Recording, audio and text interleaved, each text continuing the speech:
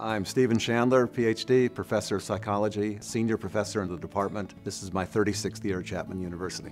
My research focuses on risk factors in substance abuse. That research began back in the mid-1970s, working with the Department of Veterans Affairs and doing my dissertation. Alcohol and substance abuse were considered to be pathologies of behavior prior to 1970. Congress went and decided they were diseases. So for a psychologist to be able to begin looking at something from a disease mode as opposed from a treatment mode brings really the experimental techniques of the psychologist to full capabilities.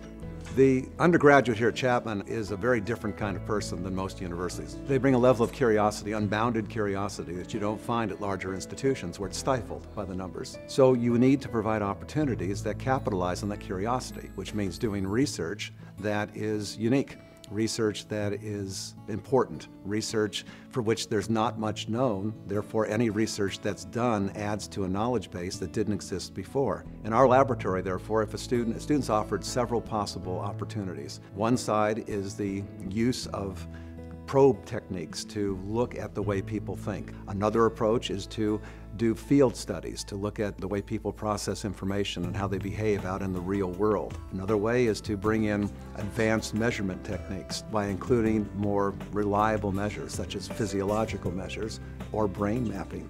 A student in our laboratory will be in a laboratory that can be put against the best laboratories in the country, and they will find our laboratory at least the equal, if not better.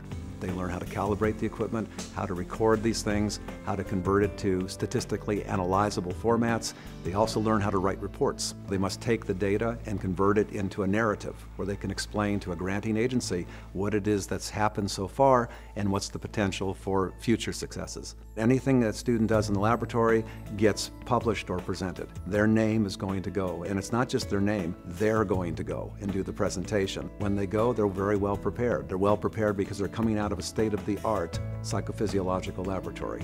The students know what they're doing. They're able to hold their own very nicely, and I'm very proud of them, every single one of them.